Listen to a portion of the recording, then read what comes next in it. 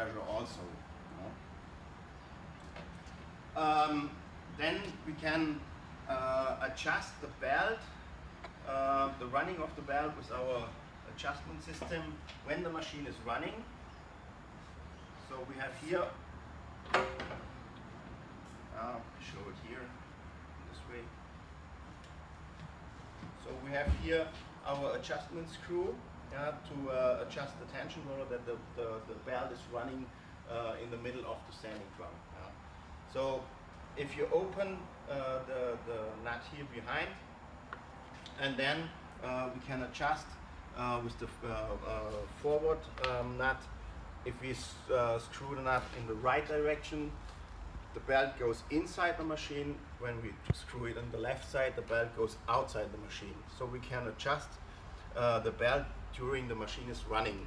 This is on the market the only machine you can do it just during the machine is running. For example, a hammer you have to turn off, adjust the belt, stretch the belt again, switch on the machine, test, and so you can do it till the machine is running.